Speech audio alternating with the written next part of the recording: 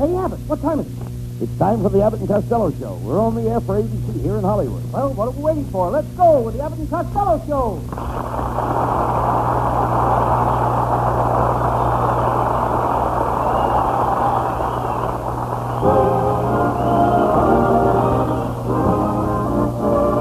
Yes, it's the Abbott and Costello Show. Produced and transcribed in Hollywood for your listening pleasure, with lyrics by Marilyn Williams and music by Matty Malden. So, hold on to your chairs, folks, for here they are, Bud Abbott and Lou Costello.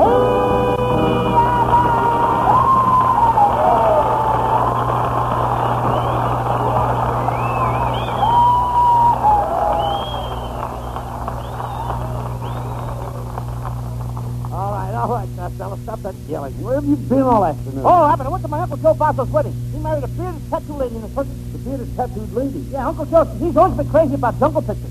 But I knew he was going to marry. A fortune teller told me for $10. All right, try me in the All right, take it easy. Now, don't be... You think I'm a dope or something? Wait a minute. Yes, Rose, you mean to tell me that a fortune teller... Well, you got me away from you now.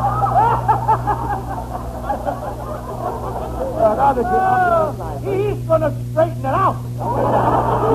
You mean to tell me that a fortune teller charged you $10 just to read your mind? No, $1 for reading my mind and $9 for finding it. No, that's good. Never mind that. What does Uncle Joe do for a living? Well, he's a babysitter. How did he get started as a babysitter? Well, one night a woman asked him to sit with her baby, and then she went out and never came back. Who was the woman? His first wife? That's awful. Yes, for 25 cents an hour, she owes him $12,000. Good babysitter? I'll say. One night he was sitting with a baby, and the kid swallowed a bottle of DDT. My goodness. What did Uncle Joe do? Well, he threw the baby over his shoulder and burped him. What happened? The kid killed every fly within 10 miles. Oh, get him out.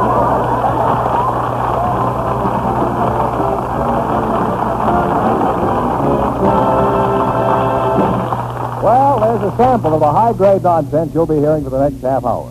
But before we get back to it, listen to this. Did you know that any listener may now have an opportunity to appear as a contestant on Break the Bank? That's right, any listener. As you probably know, ABC's Break the Bank is that very popular Friday night quiz show, where contestants try for a jackpot which is always worth at least $1,000 and often much more. Well, recently, Break the Bank inaugurated a new feature whereby listeners are eligible to enter their names in a giant wish bowl. Winners will not only get an opportunity to break the bank, but they'll also receive free airplane or railroad transportation for two to and from New York as available. In addition, each wish bowl winner will live in a suite in the famous New York hotel from Friday until Sunday. And he or she will be given $150 spending money besides any amount received on the show. For all the details on this wonderful wish bowl, hear Break the Bank when it's broadcast over most ABC stations tomorrow night. And now back to ABC's Abbott and Costello Show.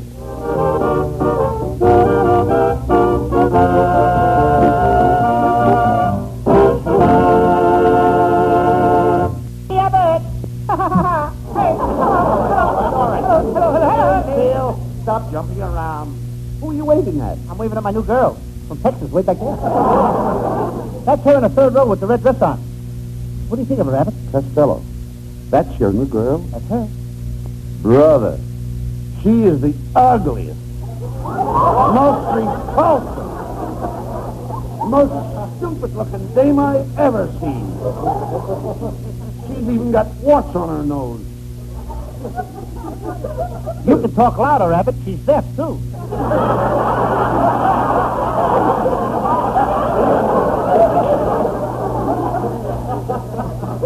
Costello, how can you possibly be interested in a girl like that? I don't know, Abbott. Her face haunts me. Everywhere I go, I see her face. I see her face when I'm awake. I see her face when I'm asleep. I even see her face when I get to go to get my car washed at the wash rack. I do, too. I see her face. Wait a minute. How can you see her face when you take your car to the wash rack? She works there. She's on hubcap. How did you ever get acquainted with this girl? She wrote me a fan letter. She She's one of my millions of women picture fans. Well, you ought to get out of pictures, Costello. I can't have it. I disappoint my many millions of women fans. Millions? Mm-hmm. Millions? Millions? Well, thousands of women would be disappointed. Thousands of women? There are hundreds of women who would feel badly about it. Did you say hundreds? My mother would raise Cain. Why don't you stop running around and get yourself engaged with some nice girl? You know. Do you know how to get engaged? Well, yes, I heard it on the radio. They said if you want to get engaged, use Woodbury soap. So I bought 12 cases. Did you get engaged? Heck no, I was so busy washing I didn't have time. Will you please talk sense? Whatever happened to that little red-headed manager you were going with? She insulted me, Abbott. Highly insulted me. What do you mean? For my birthday, she gave me a Boy Scout knife. Well, that's not an insult. Sure. Anybody knows I wouldn't knife a Boy Scout. Oh, stop. I suppose you've got a date with some silly girl again tonight. I can't go out tonight, Abbott. I lost my wallet. Are you sure you lost your wallet? Yeah. You'd better look in your pockets again. Okay. Mm-hmm. Oh. Nope. No wallet, but here's a note. What does the note say? It says, you lost your wallet last night. You can have it back by calling 8835 Sunset Boulevard. P.S. Bring a friend. My roommate is reading this over my shoulder. Evidently that note is from two girls. Forget about it. And quit running around with women. Why don't you take up tennis or golf? Oh, tennis or golf? Yes. Don't you know what good, clean fun is? No. What good is it? Now,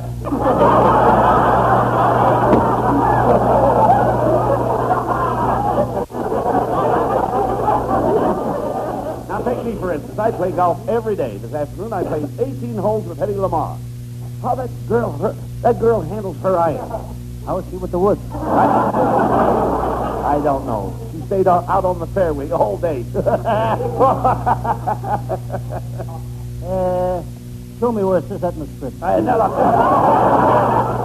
back over there. Where you get that kind of dialogue? Never mind. Quiet. All right. That's very, very clever laughing.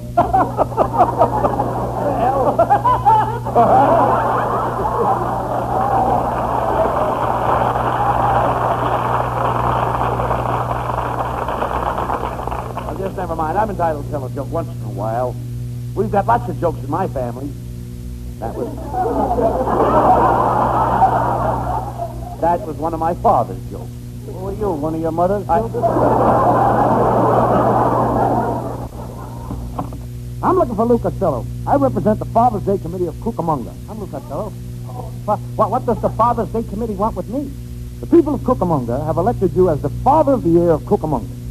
This ain't Father's Day, and I don't even live in Cucamonga. That's good. The farther you stay away from Cucamonga, the better we like it.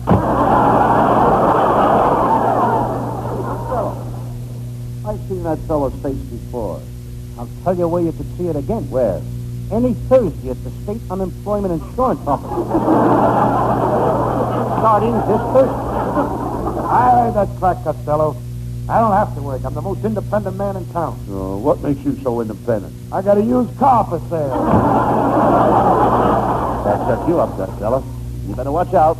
Watch out that you don't wind up at that unemployed office yourself. Don't you worry about that, Abbott. I don't have to worry about work. And my girl got a job this week with the Los Angeles Bus Company. Your girl is a lady bus driver? Sure, she started Monday. She opens the door, she takes the fare, she makes the change, she gives out transfers, she calls up the street, she tells people to move back in the bus. Yes. Next week, she's going to learn to drive. Right?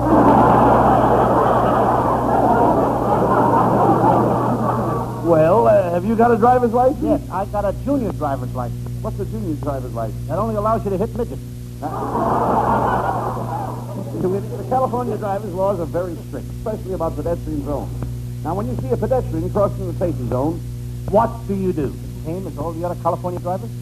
I step on the gas and face them up on a sidewalk where they belong.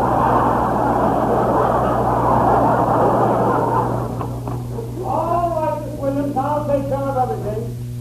All right, all right, you porters. Come on, sweep up the floor, disinfect the microphones, clean up the place, and throw out that garbage can over there. Wait a minute. Garbage can? That's Lou Costello, my friend. I was right the first time. Throw that garbage can out of here.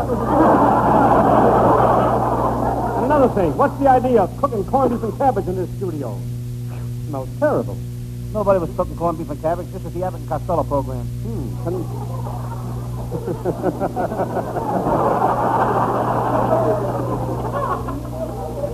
Confusing, isn't it? Isn't it? No, not when you like corned beef and cabbage.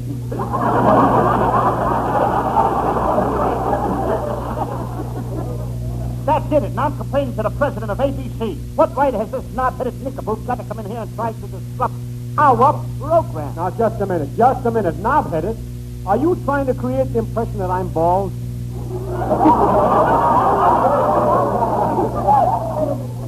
Brother, if you ain't bald, somebody give you a haircut with a bare midriff.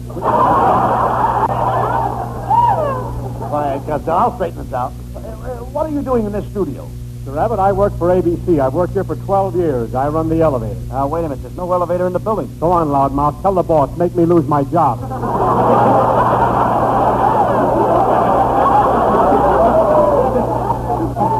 Well, don't stand there. Tell him. Have him kick me off the payroll. Oh, now, just a minute, mister. Aren't you ashamed of yourself accepting money for doing nothing? Accepting money for doing nothing? How long you been in radio? 10 years. Look who's talking. Now, listen, you.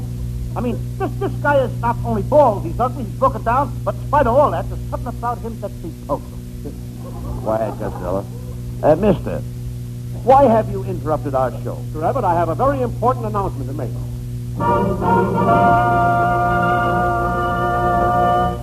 Ladies and gentlemen, the American Broadcasting Company and the sponsors of the Abbott and Costello show proudly present, direct from her recent triumphs in London, England, that great singing star, Miss Marilyn Williams.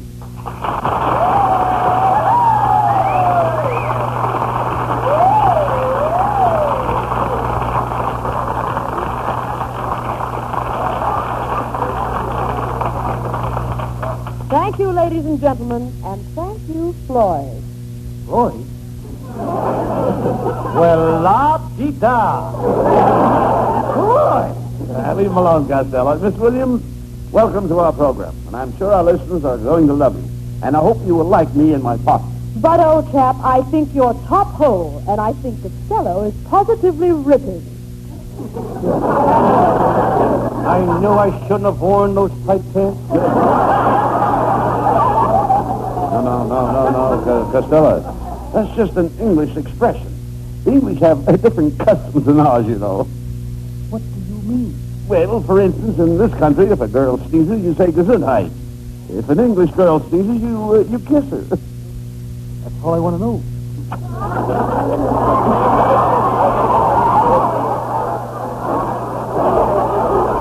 Mr. Costello.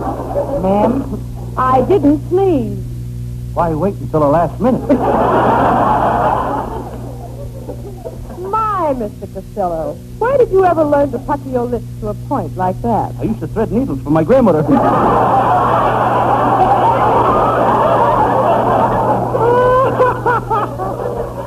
And Miss Williams, we have some gifts for you to bid you welcome to America. First, please accept this beautiful diamond ring. Here, I'll slip it on your finger. Oh, it's divine. You may kiss my finger. Now, may I place this beautiful bracelet on your arm? Thank you. You may kiss my wrist. And now, this lovely necklace. Oh, thank you. You may kiss me on my neck. All right, Costello, now it's your turn.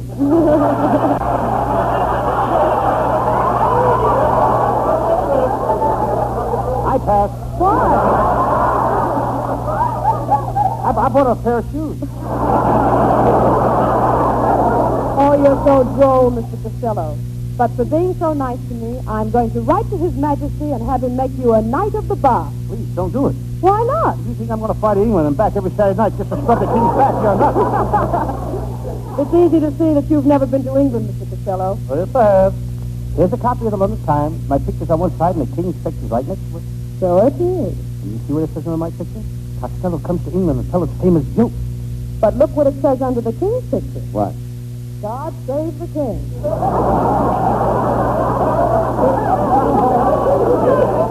Miss Williams, did you have a nice trip here to America? Oh, rather. Rather. You know, I crossed the Atlantic on the Queen Mary. Mm-hmm. I didn't know the old girl could swim that far.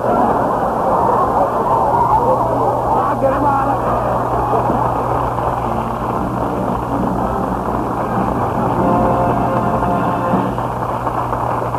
The plot thickens. But before it gets too thick, let's interrupt it for another reminder on a serious subject. Did you know there's a network quiz show where listeners compete for a big jackpot prize by telephoning the program? That's right. The listeners phone in collect. And that program is What's My Name, broadcast over most of these ABC stations each Saturday night. Here's how it works. At the end of What's My Name, you hear the voice of a famous personality. Then listeners of a certain selected city, and it may be yours, are invited to telephone in the name of the owner of that voice. The first correct answer wins the jackpot. It's a lot of fun, even if your city isn't the selected one. But the fun doesn't start with a jackpot question. You'll also enjoy hearing studio contestants play What's My Name, as MCs Arlene Francis and Carl Frank post the questions. They pretend to be famous people and give sets of clues as to their identity. Yes, for swell quiz fun, don't miss What's My Name, heard over most of these stations Saturday night. Now back to ABC's Abbott and Costello show.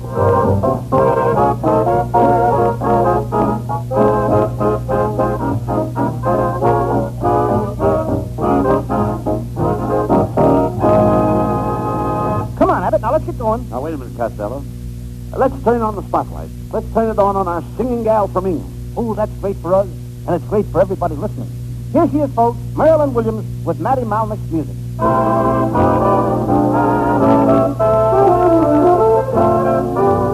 You do something to me, something simply mystifies me. Tell me, why should it be? You have the power to hypnotize me. Let me just you do that, you do so well. You do something to me nobody else could do.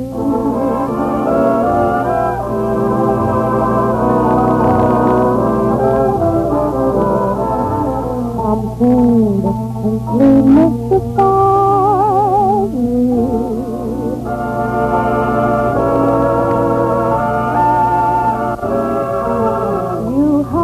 The power to hypnotize me. Let me live me just now. You do that, you do that, you do so well. You do something to me that nobody else could do.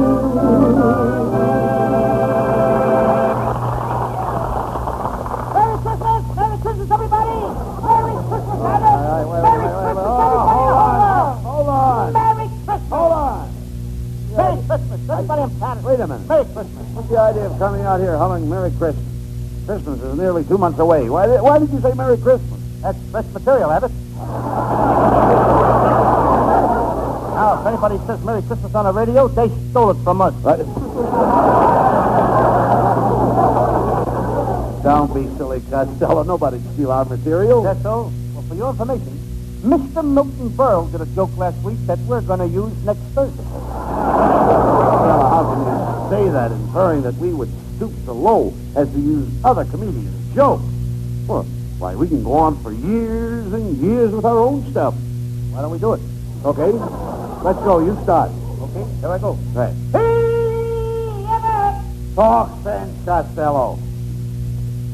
Well, that didn't take long. Let's get back to the other guy's joke now.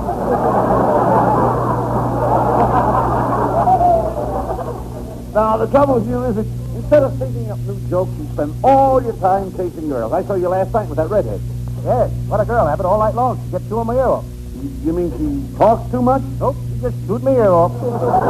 I understand she's a Spanish dancer. Yep, she does a very unusual dance. She dances around the brim of a Mexican hat. She dances all around the brim of the hat and then kisses it with her heels. Well, what's unusual about that? Lots of Spanish dancers dance on the top of a Mexican hat. While it's still on the Mexican's head? Right. Well, Costello, no one but a silly girl like that would go out with you. Now, take me. I get the better looking girls because I'm handsome. Abbott, I don't like to hurt your feelings, but since you brought it up, I got to tell you. You are the ugliest man I ever saw. I'm ugly. You're so ugly that it makes me wish I had the hiccups so I could look at you and get scared. Well, anyway, you've got to admit I'm a pretty classy girl. Come to think of it, Abbott, you were wearing pinchback suits long before any other fellow. That's right. And long afterwards, too. I'm the one with class. Yes, sir. I'm the one with class. Why, when I went to school, the girls used to flock around me like flies around a pot of honey. Yes, and I'll have to admit you haven't changed much. I haven't at that, have I? No, you've lost a little of the honey, but you still got the pot.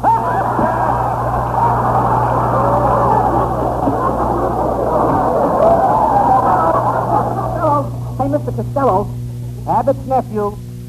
Norman, why do you keep coming in here every week? Well, I want to ask you something, Mr. Costello. My mother told me that if I watch you... That's an Abbott, through and through.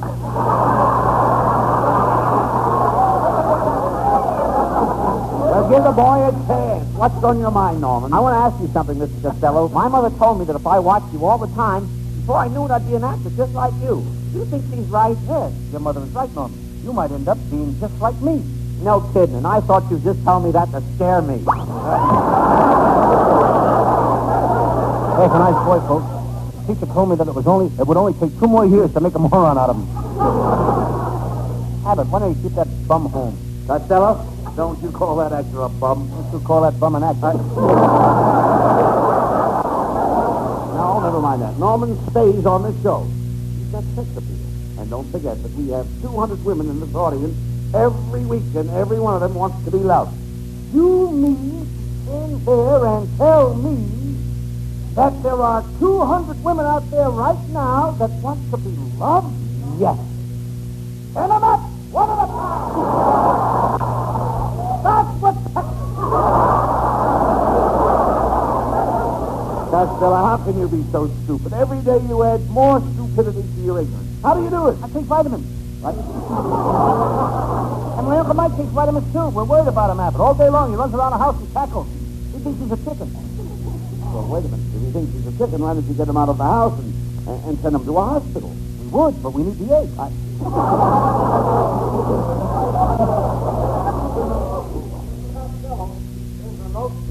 Oh, thanks. Hey, Abbott, it's a fan letter from one of my listeners. Yeah, read it. I think I will. Go ahead. That's it. I'm going to read it. Say. Dear Lou Costello. They told me that sounds like a burning building, does it? Dear Lou Costello, I have been listening to your Sam Shovel Detective series, and I want to say you are wonderful. Last week when you played Sam Shovel, it was so thrilling I busted out in goose pimples. I'm coming over to see you in person tonight. Costello, someone outside to see you. Who is it? A goose with pimples.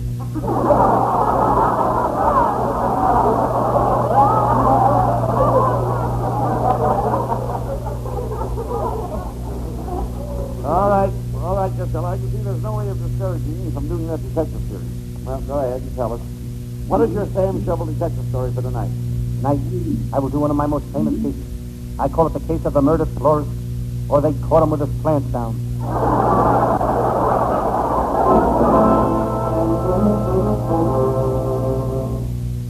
Yes, I'm Sam Shovel, private detective. It's warm in my little office. It's been warm and sticky all afternoon. On my way to the office, I ran into Harry the Mug, Joe the Mug, and Frankie the Mug. It's really been a muggy day.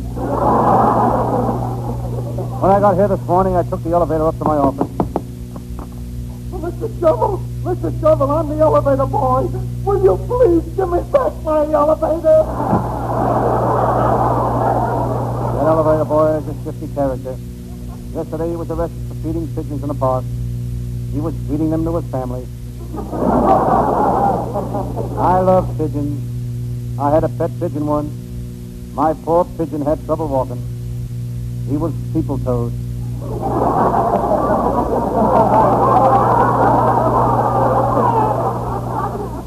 It's time to get to work on my latest case. I walk over to my roll-top desk. Get Zeus. It's terrible. Someone ate the rolls off the top of the desk.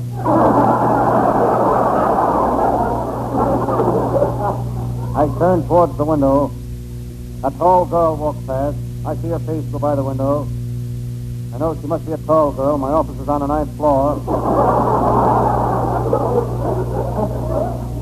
I peek out of the window. What a girl. What a figure. She'd be perfect for a man. Too bad she's a girl. Suddenly I hear a sneaky footsteps approaching. It's Lieutenant Abbott of the Homicide Squad. He's tiptoeing into the office. Abbott's a cheapskate. The only thing he ever tips is his toes. Hello, Sam Shovel. Hello, Lieutenant Abbott.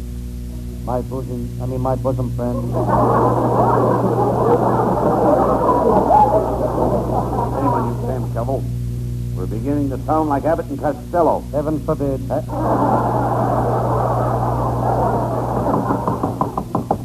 Shovel, you've got to help me. You must help me. Please, lady, stop crying. Ah! Please stop crying. What's the matter? Can't you stand to see a woman tears? I don't mind seeing him, but you're putting out my cigar. What's the trouble, lady? It's my husband. His life is in danger. I'm trouble. You've got to keep me alive. I've got to live till Sunday afternoon. I've got to stay alive till Sunday afternoon. Why must you live till Sunday afternoon? Stop the music, they call me, and I know the name of the mystery song. I know the name of the mystery song. You do? What is it? Attention, American, Warner Winchell. The name of the mystery song is... Oh, Husband, I think he's dead. Quick, Sam Shovel, take his phone. If he's dead, I'll take his watch. This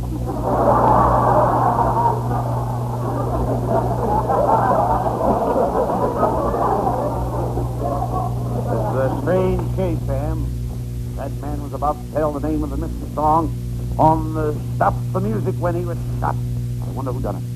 Well, this is surely a deduction, Lieutenant Abbott. But there was one man who'd had a good motive. Who? Fred Allen. Oh, get him out!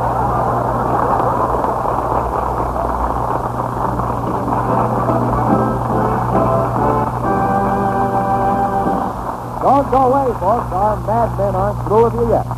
Right now, they want you to hear this. Here's a story that will interest you fight fans who listen to Cavalcade of Sports heard Friday nights over most ABC stations. It's the story behind the first broadcast of a heavyweight championship bout, the one between Jack Dempsey and George Carpentier. Radio was then in its infancy, and a temporary broadcasting station was set up at the nearest railroad depot in a shack used by Pullman porters. The producer-announcer of the show entered the arena early in order to set up his microphone. However, because he'd already handed in his ticket, he couldn't leave, and so he spent the entire day without food. However, the now famous broadcast went off all right. Certainly was a far cry from ABC's present-day regular Friday night fightcast, in which technical problems are well mapped out in advance, with exciting bouts described by experts Don Dunphy and Bill Coram. Here's a vivid account of this week's most important fight on Cavalcade of Sports tomorrow night. And now for final words from ABC's Abbott and Costello show.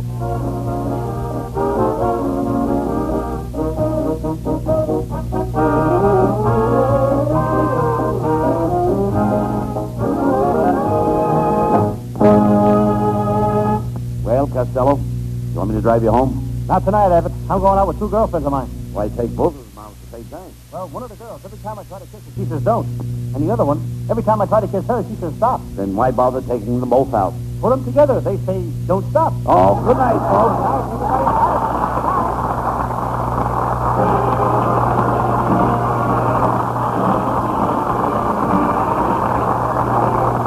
Thursday night at this time for another great Abbott and Costello show. Produced and transcribed in Hollywood by Charles Banda and featuring Marilyn Williams and Matty Malnick and his orchestra. Be sure to stay tuned for the outstanding entertainment which follows throughout the evening on this ABC station.